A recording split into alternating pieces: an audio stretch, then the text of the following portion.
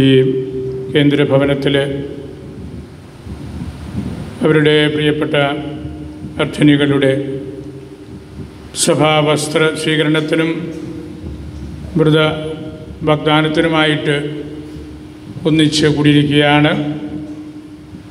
പ്രാർത്ഥിക്കുകയും സ്തുതിഗീതങ്ങൾ ആലപിക്കുകയും ആരാധിക്കുകയും ചെയ്യുന്ന സഭയായിട്ടാണ് നാം എല്ലാവരും ഇവിടെ ഒന്നിച്ച് ചേർന്നത്. വലിയ ആഹ്ലാദത്തോടും സന്തോഷത്തോടും കൂടിയാണ് ഈ തിരുക്കർമ്മങ്ങളിൽ നാം എല്ലാവരും പങ്കെടുക്കുന്നത്. ഇന്നത്തെ സുവിശേഷത്തിൻ്റെ ആദ്യ തിരുവചനം നിങ്ങൾ ഭൂമിയുടെ ഉപ്പാണ് എന്നതാണല്ലോ. നമ്മളൊരുപാട് തവണ കേട്ടിട്ടുള്ള തിരുവചനമാണ്. നമ്മൾ പ്രാർത്ഥിക്കുകയും ധ്യാനിക്കുകയും അല്പമെങ്കിലും ഉപ്പുരസം കൊണ്ടു നടക്കാനായിട്ട് പരിശ്രമിക്കുകയും ചെയ്യുന്നവരാണ്. ഉപ്പിൻ്റെ ഏറ്റവും വലിയ സവിശേഷത അതിൻ്റെ പ്രിസർവേറ്റീവായിട്ടുള്ള ആ ഗുണമാണ് എന്ന് നമുക്കറിയാം. ചീഞ്ഞു പോകാതെ കേടുപറ്റാതെ സൂക്ഷിക്കുക. അത് മാംസമാണെങ്കിലും മത്സ്യമാണെങ്കിലും മറ്റ് ആഹാര വസ്തുക്കളാണെങ്കിലും അതിനെ പ്രിസർവ് ചെയ്യുന്ന വലിയൊരു സവിശേഷതയാണ് ഉപ്പിനുള്ളത്. പക്ഷെ ഉപ്പിൻ്റെ അപകടകരമായ ഒരു വശം അതിൻ്റെ സാൾട്ടീനസ്, ഉപ്പ് രസം നഷ്ടപ്പെടാം ചിലപ്പോഴെല്ലാം. ഉപ്പ് രസം നഷ്ടപ്പെട്ടാലും ഉപ്പ് നല്ലതുപോലെ വെളുത്തിരിക്കും, നല്ല നിറമുണ്ട്, ഒരു കുഴപ്പവുമില്ല, കാഴ്ചയിൽ യാതൊരു വ്യത്യാസവുമില്ല. സാൾട്ടീനസ് ഉള്ള ഉപ്പും അത് നഷ്ടപ്പെട്ട ഉപ്പും തമ്മിൽ തിരിച്ചറിയാൻ നമുക്കാർക്കും പറ്റില്ല. തിരിച്ചറിയുന്നത് ഈ ഉപ്പ് രസം നഷ്ടപ്പെട്ട ഉപ്പ് ഏതെങ്കിലും വ്യക്തികളോടോ പദാർത്ഥങ്ങളോടോ ചേർത്ത് വയ്ക്കുമ്പോൾ അവിടെ ഉണ്ടാകുന്ന അപകടമാണ്, പുഴുക്കുത്തലാണ്, ചീയലാണ്. കാരണം അതിൻ്റെ ക്വാളിറ്റി നഷ്ടപ്പെട്ടതാണ്. ഉപ്പ് കറപ്ഷന് എതിരായിട്ടുള്ള ഒരു നിലപാടും ഒരു ക്വാളിറ്റിയും ഒരു ട്രാൻസ്പെറൻസിയുമാണ്. അപ്പം മാംസത്തോട് ചേർത്ത് നമ്മൾ ഉപ്പ് തിരുമുന്നു, അല്ലെങ്കിൽ ഉപ്പിട്ട് മാംസം സൂക്ഷിക്കുന്നു എന്ന് പറഞ്ഞാൽ അതിന് അഴിയലുണ്ടാകാതെ, കറപ്ഷൻ ഉണ്ടാകാതെ സംരക്ഷിക്കുന്നതിന് വേണ്ടിയാണ്. പല ദിവസങ്ങൾ നമുക്കങ്ങനെ കാത്തു സൂക്ഷിക്കാനായിട്ട് സാധിക്കും. നമ്മെ സംബന്ധിച്ച് നമ്മുടെ ജീവിതത്തിൻ്റെ ലാളിത്യം, വചന നിബിഡമായ ജീവിതക്രമങ്ങൾ, സുവിശേഷത്തെ കൂട്ടത്തിൽ കൊണ്ടു നടക്കുന്ന ജീവിതക്രമങ്ങൾ, അതെല്ലാം അനുസരിച്ച് നമുക്ക് പ്രവർത്തിക്കാൻ സാധിക്കുന്നു എന്നതിലാണ് നമ്മളുടെ ജീവിതത്തിൽ, നമ്മളുടെ നിലപാടുകളിൽ ഉപ്പ് ഉണ്ട്, അല്ലെങ്കിൽ നിങ്ങളാണ് ഉപ്പ് എന്ന് ഈശോ ശിഷ്യന്മാരോട് പറഞ്ഞതിൻ്റെ പിന്തുടർച്ചയിൽ നിൽക്കുന്ന സമർപ്പിതരും വൈദികരുമായ നമ്മെ സംബന്ധിച്ചുള്ള അടിസ്ഥാനപരമായ ഒരു മനോഭാവം അതായിരിക്കണം. ഉപ്പ് നമുക്ക് നഷ്ടപ്പെടാം. നമ്മുടെ നിലപാടുകൾ മോശമാകുമ്പോൾ, നമ്മുടെ പ്രീച്ചിങ് എംറ്റി ആകുമ്പോൾ, നമ്മുടെ മിഷൻ ഓറിയൻറ്റേഷൻ നഷ്ടപ്പെടുമ്പോൾ നമുക്ക് ഈ ഉപ്പുരസം നഷ്ടപ്പെടും. യൂദാസ് ടേസ്റ്റ്ലെസ് സാൾട്ട് ആയി മാറിപ്പോയി. അതാണല്ലോ സുവിശേഷം നമ്മെ പഠിപ്പിക്കുന്നത്. ഈശോയുടെ കൂട്ടത്തിൽ നടന്നപ്പോഴും ടേസ്റ്റ്ലെസ് സാൾട്ട്, ഉപ്പുരസം നഷ്ടപ്പെട്ട ആ ഒരു വലിയ ദുരവസ്ഥയിൽ എത്താനായിട്ട് മാത്രമേ അദ്ദേഹത്തിന് കഴിഞ്ഞുള്ളൂ. ഉപ്പ് പ്രിസർവേറ്റീവാണ്, സംരക്ഷിക്കുന്ന യാഥാർത്ഥ്യമാണ്. വേദപുസ്തകത്തിൽ അങ്ങനെ ഒരു വ്യക്തിയെ പ്രധാനമായിട്ടും നമ്മൾ കാണുന്നത് പരിശുദ്ധ അമ്മയാണ്. ലൂക്കായുടെ സുവിശേഷം 2-ാം അധ്യായം 15 മുതലുള്ള തിരുവചനത്തിൽ അമ്മ കേട്ടതെല്ലാം ഹൃദയത്തിൽ പ്രിസർവ് ചെയ്തു, സൂക്ഷിച്ചു, സംരക്ഷിച്ചു. അതുമാത്രമല്ല, കേട്ടതിനെക്കുറിച്ച് ചിന്തിച്ചു കൊണ്ടിരുന്നു. Thinking and പോണ്ടറിങ്. ഇതാണ് വാസ്തവത്തിൽ നമ്മളുടെ എല്ലാം ജീവിതത്തിൻ്റെ അടിസ്ഥാന ആയിരിക്കേണ്ട കാര്യം. നമ്മളെന്താണ് പ്രിസർവ് ചെയ്യുന്നത്? അമ്മയെ സംബന്ധിച്ച് അമ്മയ്ക്ക് ഒരുപാട് കാര്യങ്ങൾ ഈശോയിൽ നിന്ന്, മലാഖമാരിൽ നിന്ന് പ്രിസർവ് ചെയ്യാനായിട്ടുണ്ടായിരുന്നു. പ്രിസർവ് ചെയ്ത് ഹൃദയത്തിൽ സൂക്ഷിച്ചതിനെക്കുറിച്ച് മാത്രമാണ് അമ്മ ചിന്തിച്ചത്. ആ ജീവിതമാണ് ഓരോ സമർപ്പിത സഹോദരിയിലും ഉണ്ടാകേണ്ടത്. ഹൃദയത്തിൽ സൂക്ഷിച്ചിട്ടുള്ള കാര്യങ്ങളെടുത്ത് അതേക്കുറിച്ച് പോണ്ടറിങ് നടത്തുമ്പോഴാണ് നമുക്ക് നല്ല സിസ്റ്ററാകാൻ, നല്ല വൈദികനാകാൻ, നല്ല മിഷണറിമാരാകാൻ ഒക്കെ സാധിക്കുന്നത്. നമ്മൾ സ്റ്റോർ ചെയ്യുന്നതിനെക്കുറിച്ച് പലപ്പോഴും നമുക്ക് പോണ്ടർ ചെയ്യാൻ പറ്റുന്നില്ല. നമുക്ക് മാമോദീസായിൽ, വേദപാഠ ക്ലാസ്സിൽ കൊച്ചുകുട്ടികളായിരുന്നപ്പോൾ വീട്ടിൽ നിന്ന് ഒരുപാട് കാര്യങ്ങൾ നമ്മുടെ ഹൃദയത്തിൽ സൂക്ഷിക്കാനായിട്ട് നമുക്ക് ലഭിച്ചിരുന്നു. എന്നാൽ പിന്നീട് പലപ്പോഴും നമുക്ക് ഹൃദയത്തിൽ കിട്ടിയ ആ കാര്യങ്ങളെക്കുറിച്ച് വീണ്ടും വീണ്ടും ചിന്തിക്കാനും പഠിക്കാനും നമ്മെ തന്നെ രൂപീകരിക്കാനുമൊക്കെ നമുക്ക് സാധിക്കാതെ പോകുന്നുണ്ട്. നമ്മൾ മനസ്സിലാക്കേണ്ട ഒരു യാഥാർത്ഥ്യം, നമ്മുടെ ഓരോരുത്തരുടെയും ഹൃദയത്തിൽ ദൈവത്തെക്കൊണ്ട് മാത്രം നിറയ്ക്കാവുന്ന ഒരു സ്പേസുണ്ട്, ഒരിടമുണ്ട്. അത് ബാക്കി ഏത് കാര്യങ്ങൾ നമ്മൾ അവിടെ കയറിയിരിക്കാൻ അനുവദിച്ചാലും നമുക്ക് സമാധാനമുണ്ടാവുകയില്ല. ഓരോ വ്യക്തിയുടെയും ഹൃദയത്തിൽ ദൈവത്തിന് കൊടുക്കേണ്ട ആ ഇടം, ആ ഒരു പ്രിസർവേഷൻ നമ്മൾ നടത്തുന്നില്ലെങ്കിൽ നമ്മുടെ ജീവിതം ലോകത്തിൻ്റെ സാധാരണ രീതിയിലുള്ള പ്രവർത്തന ശൈലിയിലേക്കെല്ലാം മാറിപ്പോകും. അമ്മയ്ക്ക് ഒരുപാട് കാര്യങ്ങൾ പ്രിസർവ് ചെയ്യാനുണ്ടായിരുന്നു. മംഗളവാർത്തയിൽ മാലാഖ പറഞ്ഞ വാക്കുകൾ, ആട്ടിടയന്മാർ പറഞ്ഞ വാക്കുകൾ, ബാലനായ ഈശോ ദേവാലയത്തിൽ പറഞ്ഞ കാര്യങ്ങൾ, കുരിശിൽ കിടന്ന് ഈശോ പറഞ്ഞ കാര്യങ്ങൾ, ദേവാലയത്തിൽ വെച്ച് ശീമോൻ പറഞ്ഞ കാര്യങ്ങൾ, യോഹന്നാൻ ശ്ലീഹായോട് ഈശോ പറഞ്ഞ കാര്യങ്ങൾ, ഖാനായിൽ സംഭവിച്ച കാര്യങ്ങൾ, യോഹന്നാനും പരിശുദ്ധ അമ്മയും കൂടി ഒന്നിച്ച് വീട്ടിൽ താമസിച്ചപ്പോൾ പറഞ്ഞ കാര്യങ്ങൾ, ഇങ്ങനെ ഒരുപിടി കാര്യങ്ങൾ അമ്മയ്ക്ക് ഹൃദയത്തിൽ പ്രിസർവ് ചെയ്യാനായിട്ട്, കാത്തു സൂക്ഷിക്കാനായിട്ട് ഉണ്ടായിരുന്നു. നിങ്ങളും ഈ കാലഘട്ടത്തിലെ അനേക മാസങ്ങളിലെ പഠനവും ചിന്തയുമെല്ലാം വഴി ഈ പ്രിസർവേഷൻ, നിങ്ങൾ ദൈവശാസ്ത്രം പഠിച്ചു, ആത്മീയത പഠിച്ചു, നമ്മുടെ സ്ലീഹായെക്കുറിച്ച് പഠിച്ചു, ഈ കോൺഗ്രിഗേഷനെക്കുറിച്ച് പഠിച്ചു. അതിനെക്കുറിച്ചായിരിക്കണം നിങ്ങൾ പോണ്ടർ ചെയ്യേണ്ടത്, നിങ്ങൾ വീണ്ടും വീണ്ടും ചിന്തിക്കേണ്ടത്, പഠിക്കേണ്ടത്, എഴുതേണ്ടത്, പ്രസംഗിക്കേണ്ടത് എല്ലാം. അങ്ങനെ നമ്മൾ ഏത് സമർപ്പിതയും ഏത് പുരോഹിതനും ഒരു കോണ്ടംപ്ലേഷൻ, വാക്കിൻ്റെ അർത്ഥം തന്നെ കും തേംബ്ലോ എന്നാണ്. പള്ളിക്കകത്ത് ആയിരിക്കുക, പള്ളിയോടുകൂടി ആയിരിക്കുക. കും തേംബ്ലോ, പള്ളിക്കകത്ത് ആയിരിക്കാൻ ഇഷ്ടമുള്ളവനാണ് കോൺടെംപ്ലേഷനിലേക്ക് പ്രവേശിക്കുന്നത്. നമ്മളെപ്പോഴും എത്രയോ മണിക്കൂറുകൾ പ്രാർത്ഥനയ്ക്കായിട്ട്, യാമപ്രാർത്ഥനയ്ക്കായിട്ട്, അതുപോലെ പരിശുദ്ധ അമ്മയോടുള്ള പ്രാർത്ഥനയ്ക്കായിട്ടൊക്കെ നമ്മൾ ദേവാലയത്തിലായിരിക്കുന്നു, അല്ലെങ്കിൽ നമ്മുടെ സ്വകാര്യ മുറിയിലായിരിക്കുന്നു. അവിടെയെല്ലാം ദൈവത്തോടു കൂടെ ആയിരിക്കുമ്പോൾ നമ്മളിൽ കിട്ടിയ ആ കാര്യങ്ങളെക്കുറിച്ച് നമ്മൾ ചിന്തിക്കണം. പലപ്പോഴും നമുക്ക് കിട്ടിയത് ഒരു കാര്യവും നമ്മൾ ചിന്തിക്കുന്നത് വേറെ കാര്യവുമായിരിക്കും. അങ്ങനെയാണ് നമുക്ക് ആന്തരികമായിട്ടുള്ള കോൺഫ്ലിക്ട്സ് ഉണ്ടാകുന്നത്, നമുക്ക് സ്വസ്ഥതയില്ലാതാകുന്നത്, നമ്മൾ ലോകത്തിൻ്റേത് പോലെയാകുന്നത്, സുവിശേഷത്തിൻ്റെ ലാളിത്യം നമുക്കില്ലാതാകുന്നത്. പരിശുദ്ധ അമ്മ നമുക്ക് വലിയ മാതൃകയാണ്. ആ കാര്യത്തിൽ കാണിച്ച് തന്നിട്ടുള്ളത്.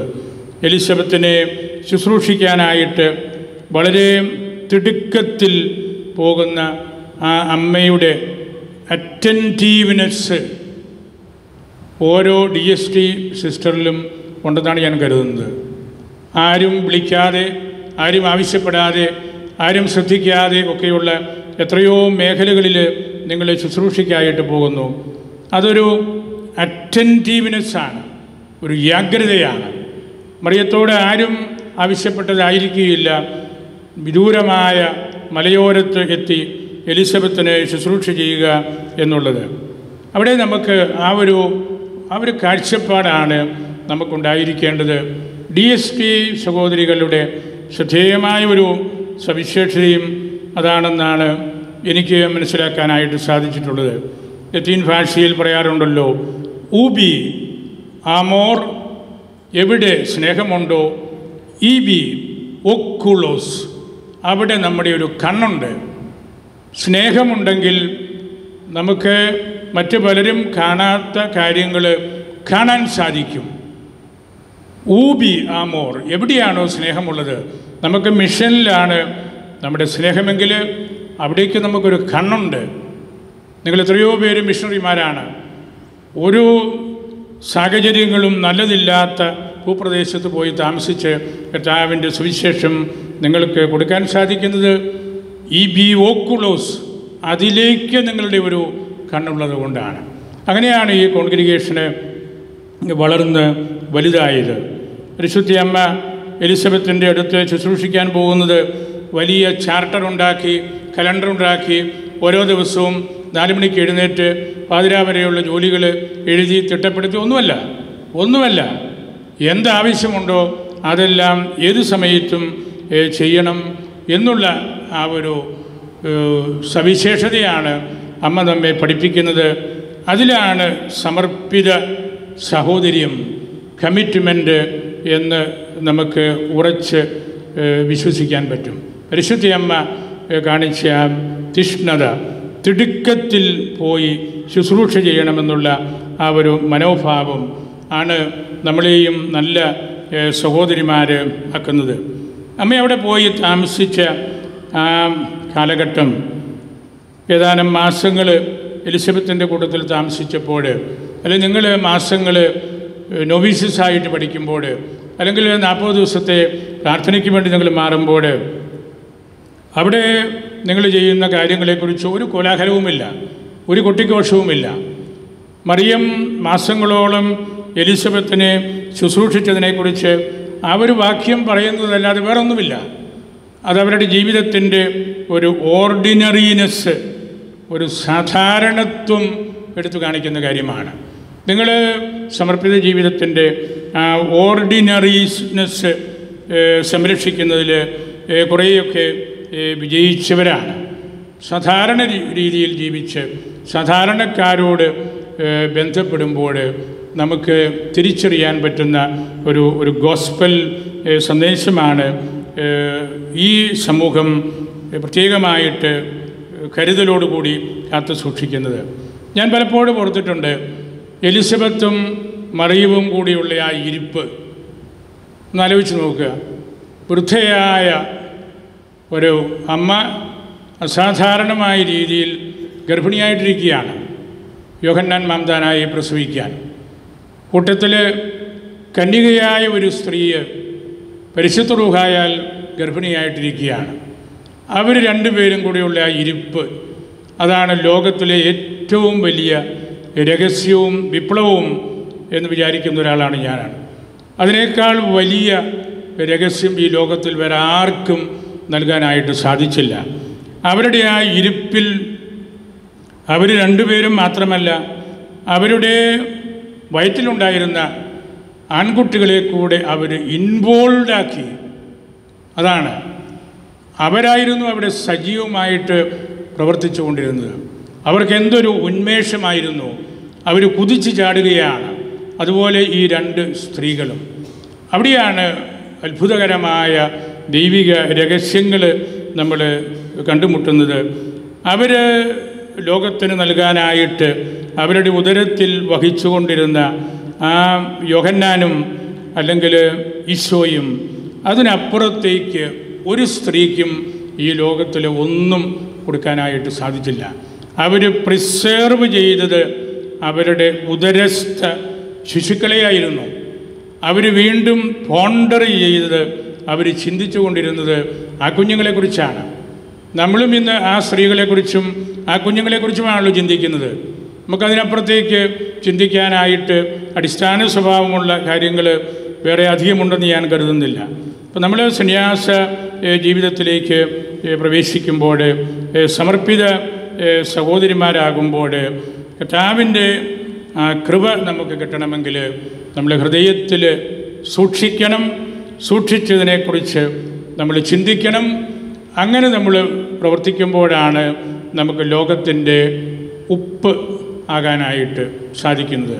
ഇല്ലെങ്കിൽ ഈശോ തന്നെ പറഞ്ഞല്ലോ, വെറും ചവിട്ടാണ് കിട്ടുന്നത്. വലിച്ച് പുറത്തേക്കിട്ടിട്ട് ചവിട്ടാനേ ഉള്ളുകയുള്ളൂ. നമുക്ക് ടേസ്റ്റ് ഇല്ലെങ്കിൽ, നമ്മൾ പ്രിസേർവ് ചെയ്തതിനെക്കുറിച്ച് അല്ല നമ്മൾ ചിന്തിക്കുന്നതെങ്കിൽ, നമ്മൾ പ്രിസേർവ് ചെയ്തതിനെക്കുറിച്ചല്ല നമ്മൾ പ്രീച്ച് ചെയ്യുന്നതെങ്കിൽ, പഠിപ്പിക്കുന്നതെങ്കിൽ, നമുക്ക് കിട്ടാൻ പോകുന്നത് ചവിട്ട് മാത്രമാണ്. അതാണ് നമ്മൾ ഇതുപോലുള്ള മഹത്തരമായ ശുശ്രൂഷകളിൽ ഒന്നിക്കുമ്പോൾ നമ്മളുടെ എല്ലാവരുടെയും മനസ്സിലുണ്ടാകേണ്ടത് ഈ സമർപ്പിത ജീവിതത്തിൻ്റെ ആ ഒരു ശ്രേഷ്ഠമായ പരിശുദ്ധമായ ആ ഭാവമാണ്. DSTയെ സംബന്ധിച്ച് അതിൻ്റെ ഒരു പെർമനൻ്റ് ഈസ്റ്റർ അല്ലെങ്കിൽ ഒരു ഓൺഗോയിങ് പെൻഡക്കോസ്റ്റ് എന്നൊക്കെ നമുക്ക് പറയാവുന്നത് നമ്മളുടെ ശ്ലൈഹിക പാരമ്പര്യമാണ്. എന്നും ഉത്ഥാനത്തെക്കുറിച്ച് അല്ലെങ്കിൽ പെന്തക്കോസ്തായെക്കുറിച്ച് ചിന്തിക്കുവാനും പഠിക്കുവാനും ആ രീതിയിൽ മുമ്പോട്ട് പോകുവാനുമൊക്കെ നമുക്ക് സാധിക്കുന്നത്, പ്രത്യേകിച്ച് DST മക്കൾക്ക്, സഹോദരികൾക്ക് സാധിക്കുന്നത് നമ്മളുടെ ആ അനുഗ്രഹീതമായ അപ്പസ്തോലിക ശ്ലൈഹിക പാരമ്പര്യം കൊണ്ടാണ്. ഈ വലിയ സമൂഹം ഉരുത്തിരിഞ്ഞതും ആ ഒരു ഒറ്റ ശ്ലീഹായുടെ അതിവിശിഷ്ടമായ ശ്ലൈഹിക പാരമ്പര്യത്തിൻ്റെ മേൽ അല്ലെങ്കിൽ ആ ശുശ്രൂഷകളുടെ മേലാണല്ലോ. കർത്താവ് പ്രത്യേകമായിട്ട് ആശീർവദിച്ച് അനുഗ്രഹിച്ച ശ്ലീഹായായിരുന്നു തോമാസ് ശ്ലീഹ. മിശിഹായെ കൂടാതെ ജീവിക്കുന്നതിനേക്കാൾ മെച്ചം മിശിഹായോടുകൂടെ മരിക്കുന്നതാണ് എന്ന് തിരിച്ചറിഞ്ഞ ശ്ലീഹായാണ് നമ്മുടെ ശ്ലീഹ. ഈ MSTയുടെയും DSTയുടെയും എല്ലാം ഉത്ഭവത്തിൻ്റെ കാരണമതാണ്. മിശിഹായെ കൂടാതെ ജീവിക്കുന്നതിനേക്കാൾ മിശിഹായോടൊപ്പം മരിക്കുന്നതാണ് മെച്ചം. അതാണ് DSTയുടെ ഫൗണ്ടേഷൻ സ്റ്റോൺ. നമ്മുടെ സഭയുടെ അടിസ്ഥാനപരമായ ചിന്തയും വിചാരവും എല്ലാം അതുതന്നെയാണ്. ആ വിചാരങ്ങളോടുകൂടി നമ്മൾ സഭാവസ്ത്രം സ്വീകരിക്കുമ്പോൾ, നിത്യവ്രതമെടുക്കുമ്പോൾ വലിയൊരു പെന്തക്കോസ്തായാണ് ഇവിടെ വീശുന്നത്. നിങ്ങളുടെ സമൂഹത്തിൽ, നിങ്ങളെ പഠിപ്പിച്ചവരിൽ, നിങ്ങളുടെ മാതാപിതാക്കളിൽ, നമ്മുടെ രൂപതയിലൊക്കെ നവമായ ഒരു പെന്തക്കോസ്ത വീശാനുള്ള ഏറ്റവും ഇഫക്റ്റീവായിട്ടുള്ള ഒരു അവസരമാണ് ഇതുപോലെയുള്ള സഭാത്മകമായ പ്രവർത്തനങ്ങൾ. തോമാസ് ശ്ലീഹായുടെ ആ ഒരു സവിശേഷത, അദ്ദേഹം വളരെയേറെ ഈശോയെ സ്നേഹിച്ചതുകൊണ്ടാണ് സംശയിക്കുന്നവനെ പോലെ നിൽക്കുന്നത്. അഗസ്തീനോസൊക്കെ പറഞ്ഞിട്ടുള്ള ഭാഷ വെച്ച് സംസാരിച്ചാൽ, അതിൽ ഒന്ന് പാരഫ്രൈസ് ചെയ്താൽ എനിക്ക് തോന്നുന്നത് ദുബിത്തോ ഉത്ത് ഖ്രേദാം എന്ന് പറയുന്നതിൽ തെറ്റില്ല. ഞാൻ സംശയിക്കുന്നു, അതുകൊണ്ട് ഞാൻ വിശ്വസിക്കുന്നു. ദുബിത്തോ, ശ്ലീഹായെക്കുറിച്ച് സുവിശേഷത്തിൽ നമ്മൾ കാണുന്നതാണല്ലോ, സംശയിച്ചു. ദുബിത്തോ ഉത്ത് ഖ്രേദാം, ഏറ്റവും പരമമായ വിശ്വാസത്തിലേക്ക് എത്തുന്നതിന് വേണ്ടിയാണ് ഞാൻ സംശയിച്ചത്.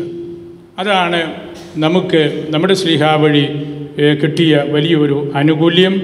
അത് സുവിശേഷത്തോട് ചേർന്ന് നിൽക്കാനായിട്ട് നമ്മെ സഹായിക്കും. ദൈവജനത്തിൻ്റെ സ്വരം കേൾക്കാനായിട്ട് നമ്മെ സഹായിക്കും. പാവപ്പെട്ടവരുടെ കൂട്ടത്തിലായിരിക്കാനായിട്ട് നമ്മെ സഹായിക്കും. സന്യാസം സഭയുടെ ആത്മാവാണ്. സമർപ്പിത ജീവിതം സഭയുടെ ആത്മാവാണ്. സഭയുടെ ലവണാംശമാണ്. ഇതാണ് കാത്തു സൂക്ഷിക്കേണ്ടതും പ്രസംഗിക്കപ്പെടേണ്ടതുമായ യാഥാർത്ഥ്യം എന്ന് നമുക്കറിയാം. അത് എളുപ്പമുള്ള കാര്യമല്ല. എത്രയോ ആക്ഷേപങ്ങൾ നമ്മൾ കേൾക്കുന്നു. Near the sword is near to God എന്ന് പറയാറുണ്ടല്ലോ.